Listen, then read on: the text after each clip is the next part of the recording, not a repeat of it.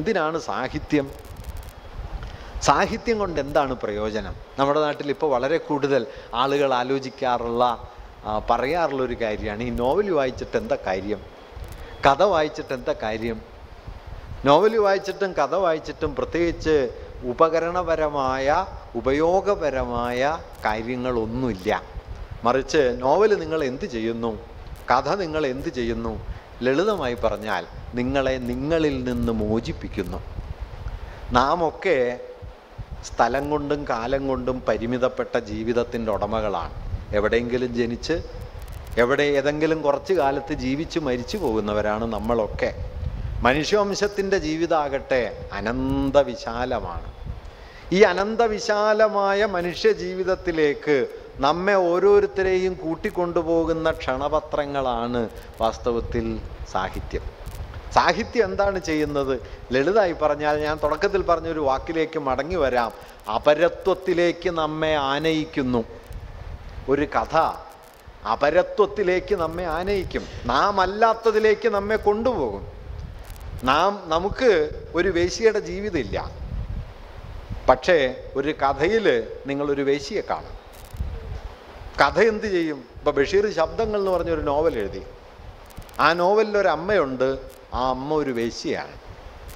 നമ്മുടെ സാധാരണ ബോധ്യത്തിൽ അമ്മയുടെ വിപരീതമാണ് വേശ്യ. അമ്മ വേശ്യയല്ല, അമ്മ മാതൃസ്വരൂപിണി, അമ്മ സ്നേഹമയി, വാത്സല്യത്തിൻ്റെ നിറകുടം, അങ്ങനെ ഒരുപാട് വിശേഷണ പദങ്ങളുണ്ട്. ആ വിശേഷണ പദങ്ങളിൽ കെട്ടിത്തളയ്ക്കപ്പെട്ട ഒന്നാണ് അമ്മ എന്ന സങ്കല്പം.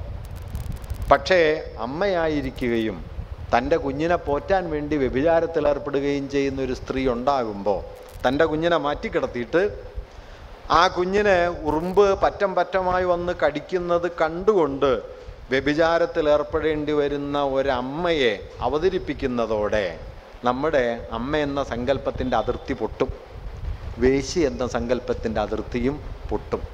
നാം ലോകത്തെക്കുറിച്ചുണ്ടാക്കുന്ന അതിർത്തികളെ, നമ്മുടെ ധാരണകളുടെ പരിമിതികളെ ഭേദിച്ച് മനുഷ്യാനുഭവത്തിൻ്റെ വിസ്തൃതിയിലേക്ക് നമ്മെ കൂട്ടിക്കൊണ്ടുപോകും എന്നതാണ് കലയുടെ, സാഹിത്യത്തിൻ്റെ ഏറ്റവും വലിയ സാധ്യത. അത് വാസ്തവത്തിൽ മനുഷ്യരെ അവരവരിൽ നിന്ന് മോചിപ്പിക്കുന്നു, അപരത്വത്തിലേക്ക് ആനയിക്കുന്നു. അവനവൻ ആത്മസുഖത്തിന് ആചരിക്കുന്നത് അപരൻ്റെ ജീവിതം കൂടിയായി മാറുന്നു എന്നതാണ് സാഹിത്യത്തിൻ്റെ മഹനീയമായ വാഗ്ദാനം. അതുകൊണ്ട് സാഹിത്യം വായിക്കുക എന്നുള്ളത്, സാഹിത്യത്തിലൂടെ കടന്നു പോവുക എന്നുള്ളത് ഒരു നഷ്ടക്കച്ചവടമല്ല. നഷ്ടക്കച്ചവടമാണെന്ന് പറയും, അത് ലാഭത്തെ മാത്രം പരിഗണിക്കുന്ന, എന്തും തനിക്ക് വ്യക്തിഗതമായി ഉപയോഗയോഗ്യമാകണമെന്ന് കരുതുന്ന ഒരു യുക്തിയാണ് സാഹിത്യത്തെ നഷ്ടക്കച്ചവടാക്കി തീർക്കുന്നത്.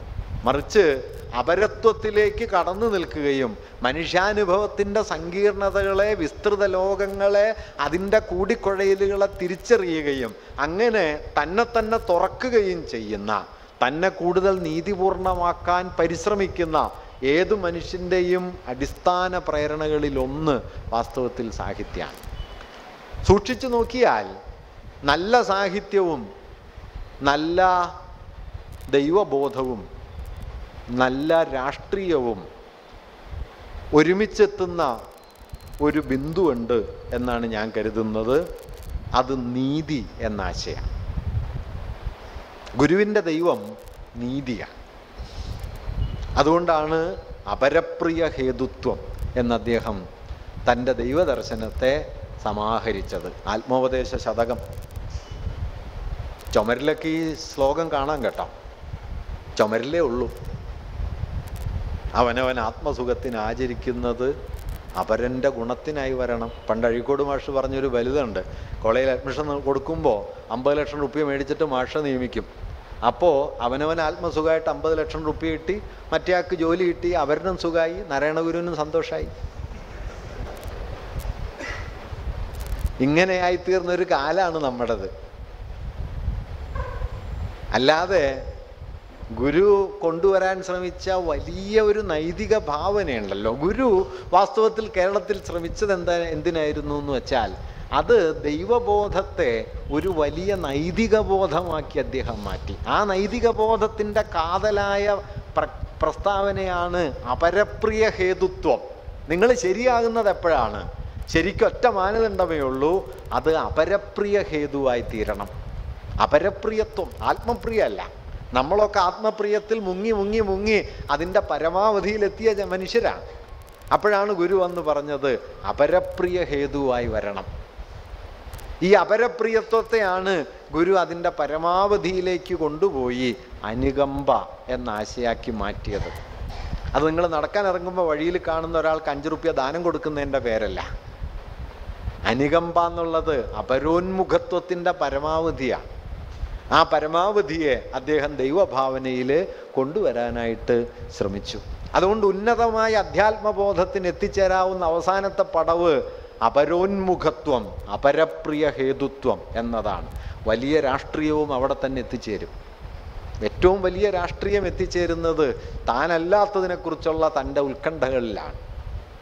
എന്താണ് കമ്മ്യൂണിസം എന്നുള്ള ചോദ്യത്തിന് പഴയൊരു ഉത്തരമുണ്ട്, ഇപ്പം ആളുകൾ ഓർക്കാറില്ല. ഒരുവൻ അപരൻ്റെ വാക്കുകൾ സംഗീതം പോലെ ആസ്വദിക്കുന്ന ഒരു കാലം എന്നാണ്. തൻ്റെ വാക്കുകളല്ല, അപരൻ്റെ വാക്കുകൾ സംഗീതമായി തീരും. അങ്ങനെ അപരത്വത്തിലേക്കുള്ള ഈ സഞ്ചാരമാണ്, അപരത്വത്തിലേക്കുള്ള ഉന്മുഖത്വമാണ് രാഷ്ട്രീയത്തിൻ്റെ പരമപദം. അവിടേക്കുള്ള മറ്റൊരു വഴിയുടെ പേരാണ് സാഹിത്യം എന്നത്. അത് നമ്മളെയൊക്കെ നമ്മുടെ തുച്ഛമായ അനുഭവങ്ങളിൽ നിന്ന് മോചിപ്പിച്ച് മനുഷ്യാനുഭവത്തിൻ്റെ അനന്ത വിസ്തൃതിയിലേക്ക് കൊണ്ടുപോവുകയും മറ്റൊരാളുടെ യാതനയിൽ ഭാവാത്മകമായി പങ്കുചേർന്ന് അത് തൻ്റേതു കൂടിയാണ് എന്ന് അനുഭവിച്ചറിയാൻ നമ്മെ പ്രാപ്തമാക്കുകയും ചെയ്യുന്നു എന്നിടത്താണ് സാഹിത്യം ഒരു നൈതിക വാഗ്ദാനമായി, നൈതിക ആവിഷ്കാരമായി തീരുന്നത്. അതുകൊണ്ട് സാഹിത്യം ഒരു പാഴ്പണിയല്ല. കുമാരനാശാൻ പണ്ട് കവിതയിൽ എഴുതി, ചിന്താവിഷ്ടയായ സീതയിൽ ആശാൻ എഴുതുന്നുണ്ട്, പടുരാക്ഷസ ചക്രവർത്തിയൻ ഉടൽ മോഹിച്ചത് ഞാൻ പിഴച്ചതോ? രാവണൻ എന്നെ മോഹിച്ചത് എൻ്റെ തകരാറാണോ? ആശാൻ എഴുതുന്ന കാലത്ത് ആ വാക്യത്തിന് എത്ര ചെറിയ അർത്ഥമേ ഉള്ളൂ. ഇന്ന് ഏത് പെൺകുട്ടിക്കും കേരളത്തിൽ എല്ലാ ദിവസവും ചോദിക്കാവുന്നൊരു ചോദ്യമായി തീർന്നു. പടുരാക്ഷസ ചക്രവർത്തിയൻ ഉടൽ മോഹിച്ചത് ഞാൻ പിഴച്ചതോ? സൂര്യനെല്ലി കേസിൽ വിധി എഴുതിയ ജഡ്ജി ഉണ്ടല്ലോ, ആ ജഡ്ജി എഴുതിയത് 45 ദിവസം കിട്ടിയല്ലോ കുഞ്ഞെ, നീ രക്ഷപ്പെടാൻ ശ്രമിച്ചില്ലല്ലോ എന്നാണ്. ആ ജഡ്ജിക്ക് വേണ്ടി കൂടിയാണ് കേട്ടോ ആശാൻ എഴുതിയത്. പടുരാക്ഷസ ചക്രവർത്തിയൻ ഉടൽ മോഹിച്ചത് ഞാൻ പിഴച്ചതോ? ചെറിയ ചോദ്യമല്ല അത്, കാലത്തിൽ വലുതായിക്കൊണ്ടിരിക്കും ചില ചോദ്യങ്ങൾ. ഞാൻ പറയുന്നത് സാഹിത്യത്തിൻ്റെ ഒരു വലിയ സാധ്യത അതാണ്. അത് ജീവിത ബോധ്യങ്ങളെ സൂക്ഷ്മതലത്തിൽ കൊണ്ടുവരും, നമ്മുടെ ഉറച്ച ധാരണകളിൽ നിന്ന് നമ്മെ മോചിപ്പിക്കും. നിങ്ങൾ അന്നാ കരീനീന വായിച്ചു നോക്കൂ. അന്നാ കരീനീന ഭർത്തൃമതിയായ സുന്ദരിയായിട്ടുള്ള ഒരു സ്ത്രീ, നല്ല ഭർത്താവ്, നല്ല കുഞ്ഞുങ്ങൾ, നല്ല കുടുംബം, ഇതെല്ലാം ഉണ്ടായിട്ടും ഏതോ ഒരു സൽക്കാര വേദിയിൽ വെച്ച് കണ്ടുമുട്ടുന്ന വിടനായ ഒരുവനിൽ പ്രണയഭരിതയായി തീരുകയും അവന് പിന്നാലെ ഇറങ്ങി പുറപ്പെടുകയും തൻ്റെ ജീവിതത്തെ നരകസമാനമായ യാതനകളിലൂടെ കൊണ്ടുപോയി അവസാനം ഒരു റെയിൽപാളത്തിൽ തലതല്ലി മരിക്കുകയും ചെയ്യുന്ന ഒരു സ്ത്രീയുടെ കഥയാണ്.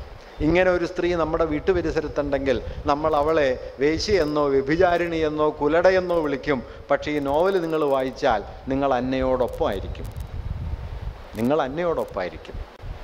അങ്ങനെ നാം നിത്യജീവിതത്തിൽ തള്ളിക്കളയുന്ന അനുഭവങ്ങളുടെ മൂല്യത്തിലേക്ക് ഭാവനാത്മകമായി നമ്മെ കൂട്ടിയിണക്കുകയും നമ്മുടെ ജീവിതബോധ്യങ്ങളുടെ സങ്കുചിതത്വത്തിൽ നിന്ന് നമ്മെ മോചിപ്പിക്കുകയും ചെയ്യുന്നു എന്നതാണ് കലയുടെ വലിയ വാഗ്ദാനം. നമ്മളുടെ ജീവിത പരിസരത്ത് അങ്ങനെ ഒരു സ്ത്രീയെ കണ്ടാൽ നാം വകവയ്ക്കണമെന്നില്ല, നാം മാനിക്കണമെന്നില്ല, പക്ഷേ അന്നയെ മാനിക്കും. റാസ്കോൾനിക്കോവ് ഒരു കൊലയാളിയാണ്. ഡസ്റ്റോവ്സ്കിയുടെ കുറ്റവും ശിക്ഷയും ഒരു കൊലയാളിയാണ്. അയാളുടെ കാമുകി ഒരു പെൺകുട്ടിയുണ്ട്, ശരീരം വിറ്റ് ജീവിക്കാൻ നിർബന്ധിക്കപ്പെട്ട ഒരു പെൺകുട്ടിയുണ്ട്. ആ പെൺകുട്ടിയുടെ മുമ്പിൽ കൊലയാളിയായ റാസ്കോൾനിക്കോവ് മുട്ടുകുത്തും. എന്നിട്ട് പറയും, നിന്റെ മുന്നിലല്ല, യാതന അനുഭവിക്കുന്ന മുഴുവൻ മനുഷ്യവംശത്തിൻ്റെയും മുന്നിൽ ഞാൻ മുട്ടുകുട്ടുന്നു എന്ന് പറയും. നിങ്ങൾക്ക് നിങ്ങളുടെ വീട്ടുപരിസരത്ത് ഇങ്ങനെ ഒരു കൊലയാളി ഉണ്ടെങ്കിൽ അയാളെ ആദരിക്കാൻ പറ്റില്ല. പക്ഷേ റാസ്കോൾനിക്കോവ് മനുഷ്യഭാവനയുടെ ചരിത്രത്തിലെ ഏറ്റവും നീതി നിറഞ്ഞ, ഏറ്റവും കരുണാമയനായ ഒരുവനായി ഇന്ന് പ്രകാശിക്കുന്നുണ്ട്. അത് കലയുടെ വലിയൊരു സാധ്യതയാണ്. നമ്മുടെ ജീവിതബോധ്യങ്ങളുടെ ഇടുക്കത്തിൽ നിന്ന്, ഇത്തിരി വട്ടത്തിൽ നിന്ന് മോചിപ്പിച്ച് മനുഷ്യവംശത്തിൻ്റെ അനുഭവത്തോളം വലുതാക്കുന്നു എന്നതാണ് സാഹിത്യത്തിൻ്റെ വാഗ്ദാനം. അത് ഉപേക്ഷിച്ചുകൂടാ. അത് ഉപേക്ഷിച്ചാൽ മനുഷ്യൻ പ്രായോഗികതയുടെ, ഉപയോഗമൂല്യത്തിൻ്റെ ഇത്തിരി വട്ടത്തിൽ അവസാനിച്ചു. വൈലോപ്പിള്ളി പറഞ്ഞതുപോലെയാവും, ഇത്തിരി വട്ടം മാത്രം കാണുന്നവർ ഇത്തിരി വട്ടം ചിന്തിക്കുന്നവർ. അതുകൊണ്ടാണ് സാഹിത്യം എന്ന് പറയുന്നത് ഭാഷയുടെ ഏറ്റവും സവിശേഷമായ ഒരു മൂല്യത്തിൻ്റെ, ഭാഷയിൽ നിറയുന്ന ഭാവനാത്മകത കൊണ്ട് ഭാഷയ്ക്ക് കൈവരുന്ന ഭാവാർത്ഥത്തിൻ്റെ ഉച്ചസ്ഥലത്തിലുള്ള ഒരാവിഷ്കാരമാണ് സാഹിത്യം എന്ന് നാം പറയുന്നത്. അത് ഭാഷയുടെ ഏറ്റവും മഹനീയമായ ഒരു പ്രകാശന സ്ഥാനമാണ്. എല്ലാ ഭാഷാ ആവിഷ്കാരങ്ങളും സാഹിത്യമല്ല, പക്ഷേ സാഹിത്യത്തിൽ ഭാഷ അതിൻ്റെ സ്വന്തം ജീവിതത്തിലേക്ക് നീങ്ങുന്നു എന്ന് പറയാം. കാരണം അത് മറ്റൊരു വസ്തുവിനെ സൂചിപ്പിക്കാനല്ല, മറ്റൊരാശയത്തെ സൂചിപ്പിക്കാനല്ല, അത് സ്വയം ജീവിക്കാൻ ശ്രമിക്കുന്നു. അങ്ങനെ സ്വയം ജീവിച്ച് അനുഭവത്തിൻ്റെ പുതിയൊരു മണ്ഡലത്തെ അത് ഉദ്ഘാടനം ചെയ്യുകയും അതിലേക്ക് നമ്മയൊക്കെ കൂട്ടിക്കൊണ്ടുപോവുകയും ചെയ്യുന്നു എന്ന് പറയാം. അതുകൊണ്ട് ഭാഷയിലും സാഹിത്യത്തിലും സന്നിഹിതമായിരിക്കുന്ന അഗാധമായ ഒരു മൂല്യം, അത് നീതി എന്ന ആശയമാണ്. ആ നീതി എന്ന ആശയത്തിൻ്റെ അടിസ്ഥാനമായിരിക്കുന്നതാകട്ടെ അപരോന്മുഖത്വം എന്ന ആശയമാണ് ഞാൻ പറയാൻ ശ്രമിക്കുന്നത്. നിർഭാഗ്യവശാൽ സാഹിത്യത്തെയോ ഭാഷയെയോ കുറിച്ചുള്ള നമ്മുടെ ആലോചനകളിൽ, നമ്മുടെ സാമാന്യ ചർച്ചകളിൽ ഭാഷയുടെ ഈ സവിശേഷമായ സ്വരൂപം വേണ്ടത്ര പരിഗണിക്കപ്പെടാറില്ല. മറിച്ച് ഭാഷ നമ്മുടെ കൈകാര്യത്തിനുള്ള ഒരു ഉപകരണമാണ് എന്ന വളരെ തെറ്റായ ആശയത്തിലൂടെയാണ് നാം പലപ്പോഴും ഭാഷയെ മനസ്സിലാക്കുക. നാം ഭാഷയെടുത്ത് പെരുമാറുന്നു എന്നതിൻ്റെ അർത്ഥം നമുക്ക് പെരുമാറാൻ പാകത്തിന് ഭാഷ പുറത്ത് നിൽക്കുന്നുവെന്നും നാം ഭാഷയ്ക്ക് പുറത്തിപ്പുറം നിൽക്കുന്നുവെന്നല്ല, ഭാഷയ്ക്കുള്ളിലാണ് നാം നമ്മളായിരിക്കുന്നത് എന്നത് വളരെ സവിശേഷമായ ഒരു കാര്യമാണ്. ഭാഷ പ്രകാശിപ്പിക്കുന്ന ലോകത്തെയാണ് ഒരുപക്ഷെ നാം അറിയുന്നത്. അതുകൊണ്ട് ഓരോ ഭാഷയും അതിൻ്റെ ലോകബോധം കൂടിയായി പ്രവർത്തിക്കുന്നുണ്ട്. അതുകൊണ്ടാണ് ഗാന്ധിജി ഇംഗ്ലീഷുകാർ വേണ്ട, ഇംഗ്ലീഷ് വേണം എന്ന് പറഞ്ഞപ്പോൾ ഗാന്ധിജി പറഞ്ഞത് അത് കടുവയെ വേണ്ട, പക്ഷേ കടുവയുടെ സ്വഭാവം വേണം എന്ന് പറയുന്നത് പോലെയാണ്. ഗാന്ധിയുടെ മനോഹരമായൊരു കൽപ്പനയാണ്. കാരണം ഒരു ഭാഷ മാത്രമായിട്ടല്ല, ഒരു ഭാഷ ഒരു ലോകബോധമായിട്ട് കൂടിയാണ് പ്രവർത്തിക്കുക. അതിൻ്റെ അർത്ഥം ഇംഗ്ലീഷിന് ഉപേക്ഷിക്കണം എന്നല്ല, മറിച്ച് ഇതൊരു ലോകബോധമാണ് എന്ന തിരിച്ചറിവ് നാം ഭാഷയിലുണ്ടാക്കണം. അല്ലാതെ ഭാഷ കൈകാര്യം ചെയ്യുമ്പോൾ, ഇപ്പം ഞാൻ വേറൊരു നിലയിൽ അതിനെ ഒന്നുകൂടി വിശദീകരിക്കാം. ഇപ്പോൾ ചില വാക്കുകൾ നമുക്ക് അനിവാര്യമായും ഉപയോഗിക്കേണ്ടി വരും. കാരണം ആ വാക്കിന് പകരം മറ്റൊരു വാക്കുകൊണ്ട്, ഞാൻ നേരത്തെ പറഞ്ഞല്ലോ പദാർത്ഥം ഭാവാർത്ഥം എന്ന് പറഞ്ഞല്ലോ, ഈ ഭാവാർത്ഥത്തിൻ്റെ പൊലിമ ഒരു വാക്ക് തരുന്നത് അതേപടി മറ്റൊരു വാക്ക് തരില്ല. ഇപ്പം ടാഗോറിൻ്റെ വലിയ കവിത ഗീതാഞ്ജലിയിൽ അദ്ദേഹം പലയിടങ്ങളിലും മൈ ഫാദർ എന്നുപയോഗിക്കും. മൈ ഫാദർ, അത് എൻ്റെ പിതാവെന്നോ എൻ്റെ താത എന്നൊക്കെ അല്ലാതെ അച്ഛൻ എന്ന പദം ഉപയോഗിച്ച് നമുക്ക് പരിഭാഷപ്പെടുത്താൻ കഴിയില്ല. പരിഭാഷപ്പെടുത്തിയാലേ ആ കവിത ബാക്കി ഉണ്ടാവില്ല. അതാണ് where the world has not been broken into fragments by narrow domestic walls, into that heaven of freedom, my father let my country awake എന്ന് ടാഗോർ എഴുതുന്നു. എവിടെയാണോ ലോകം സങ്കുചിതമായ ഭിത്തികൾ കൊണ്ട് വേർതിരിക്കപ്പെട്ടിട്ടില്ലാത്തത്, സ്വാതന്ത്ര്യത്തിൻ്റെ ആ സ്വർഗത്തിലേക്ക് എൻ്റെ പിതാവേ എൻ്റെ രാജ്യത്തെ കൂടി ഉയർത്തേണമേ, എൻ്റെ പിതാവേ എൻ്റെ രാജ്യത്തെ കൂടി ഉയർത്തേണമേ എന്നതിൽ തെളിയുന്ന ഭാവാർത്ഥപൂർണത നിങ്ങൾക്ക് എൻ്റെ അച്ഛ എന്ന് വിളിച്ചാൽ ഉണ്ടാക്കിയെടുക്കാൻ കഴിയില്ല. ഇത് മലയാള ഭാഷയുടെ ഒരു സവിശേഷതയാണ്. ആ സവിശേഷതയെ നാം നിരസിക്കേണ്ടതില്ല. ഈ ഭാഷ രൂപപ്പെടുത്തുന്ന ഭാവാത്മകതയുടെ ചില അടിസ്ഥാനങ്ങൾ ഇങ്ങനെ കൂടിയുള്ളതാണ് എന്നതാണ് യാഥാർത്ഥ്യം. അതുകൊണ്ട് ഓരോ ഭാഷയിലും സന്നിഹിതമായിരിക്കുന്ന ലോകബോധം കൂടിയുണ്ട്. ആ ലോകബോധത്തോടു കൂടിയാണ് നാം ഭാഷയോടൊപ്പം സഞ്ചരിക്കുന്നത് എന്നത് ഭാഷയെ സംബന്ധിച്ച വളരെ പ്രധാനപ്പെട്ട ഒരു ആശയമാണ്. അതുകൊണ്ട് ഭാഷ, സാഹിത്യം, സമൂഹം ഇവ 3 കാര്യങ്ങളല്ല, ഇവ വാസ്തവത്തിൽ ഒരു കാര്യമാണ്. കാരണം ഭാഷ എന്നത് ഒരു സാമൂഹിക ഉടമ്പടിയാണ്.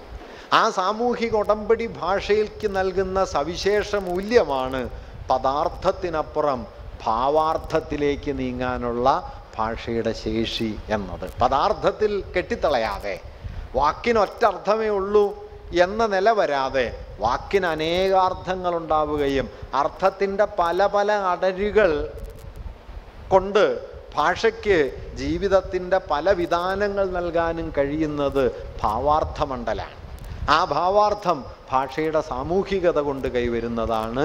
ഭാഷയുടെ വ്യാകരണപരമോ ഘടനാപരമോ ആയ ബന്ധം കൊണ്ട് കൈവരുന്നതല്ല. അതുകൊണ്ട് ഭാഷ സാമൂഹികമായിരിക്കുന്നു. സാമൂഹികത ഭാഷയെ ഭാവാർത്ഥ നിർഭരമാക്കുന്നു.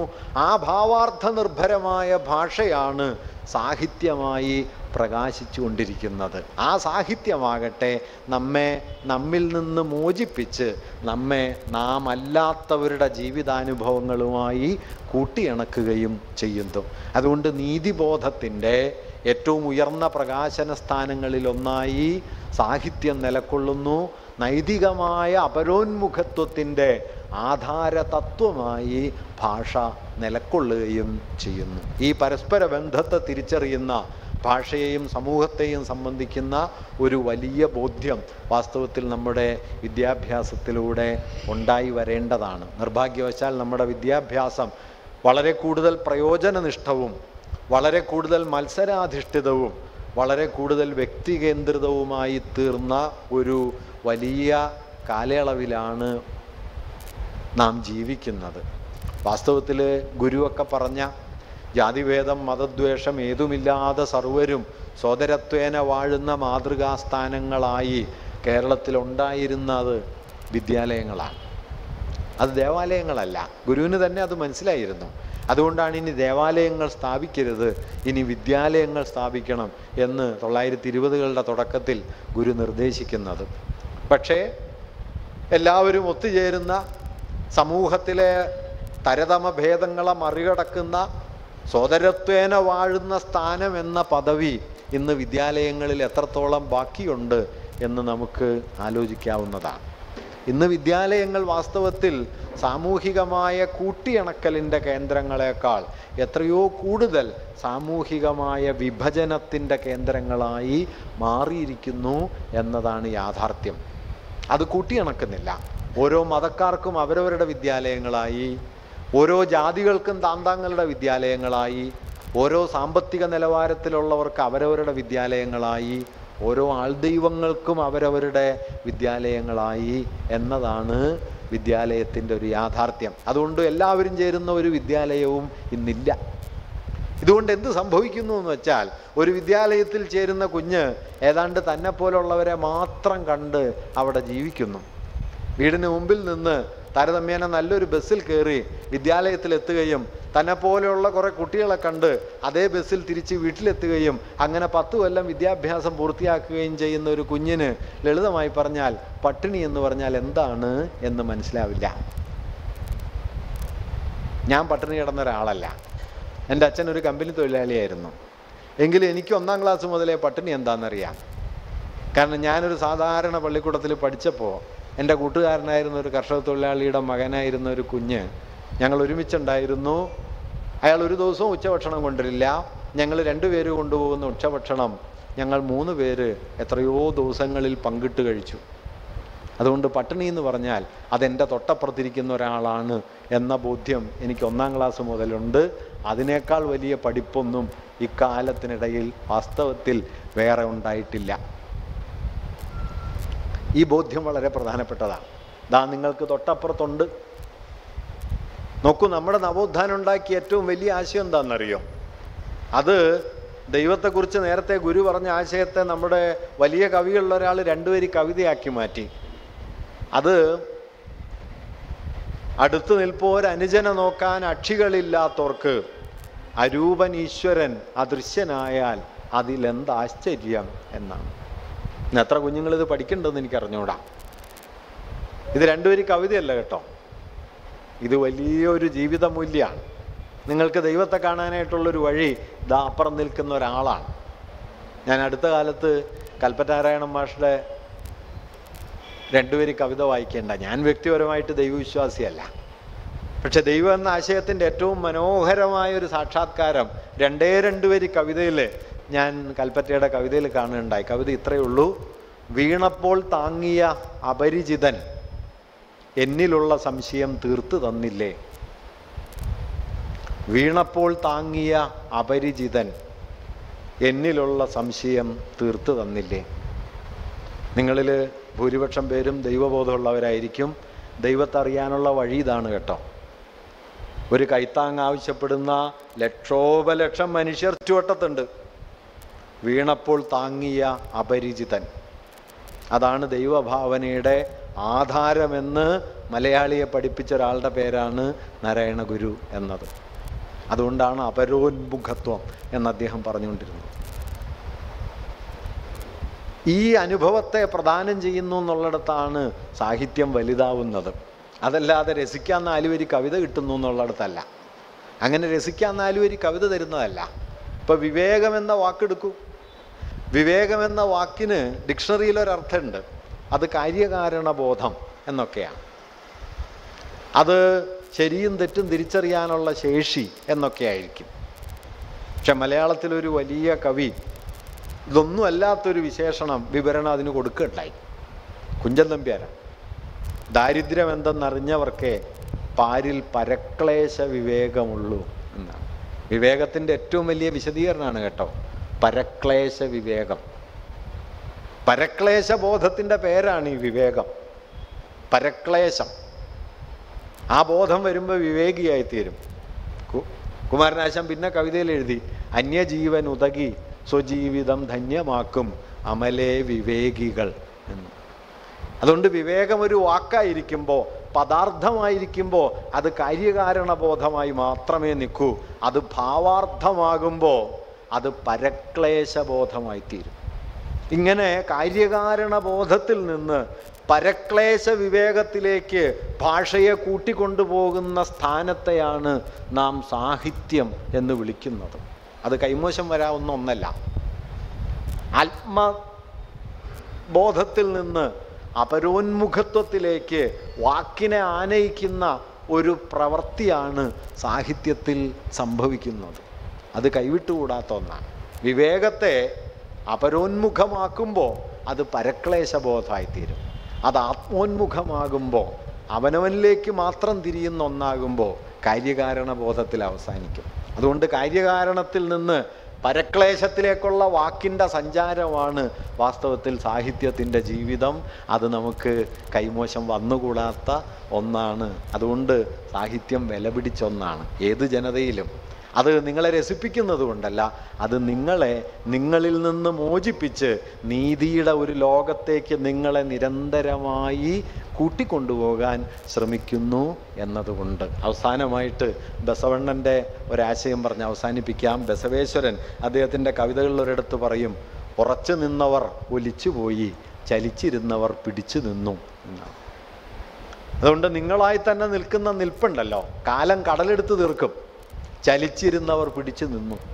തന്നിൽ നിന്ന് താനല്ലാത്തതിലേക്ക് ചലിക്കുന്ന, തന്നിൽ നിന്ന് താനല്ലാത്തതിലേക്ക് നീങ്ങുന്ന മനുഷ്യവംശം പിടിച്ചു നിൽക്കും. വ്യക്തിയായും ജനതയായും തന്നിൽ തന്നെ ഉറച്ചവരെ കാലം കടലെടുത്ത് തീർക്കും, ഏത് മഹാപ്രതാപത്തെയും. അതുകൊണ്ട് തന്നിൽ നിന്നുള്ള ഈ വലിയ മോചനത്തിൻ്റെ ആദ്യോപാധി ഭാഷയാണ്, അതിൻ്റെ അവസാനത്തെ ഗംഭീരാവിഷ്കാരമാണ് സാഹിത്യം. രണ്ടിൻ്റെയും ആധാരമൂല്യമാണ് നമ്മുടെ സാമൂഹികത. അതാണ് നീതി എന്ന തത്വം. നമസ്കാരം.